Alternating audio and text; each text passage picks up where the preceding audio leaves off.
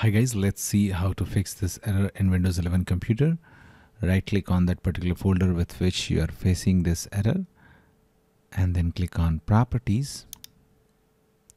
Now click on Security tab.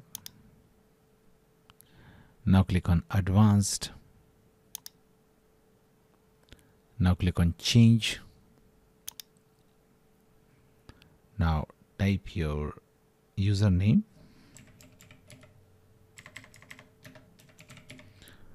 Click on Check Names and it will be underlined.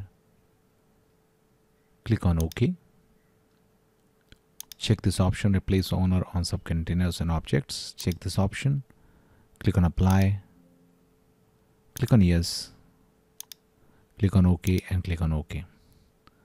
Now select System. Click on Advanced. Now click on Add. Now click on Select a Principal. Now type everyone. Click on Check Names. Click on OK. Check all the options. Click on OK. Click on Apply and click on OK.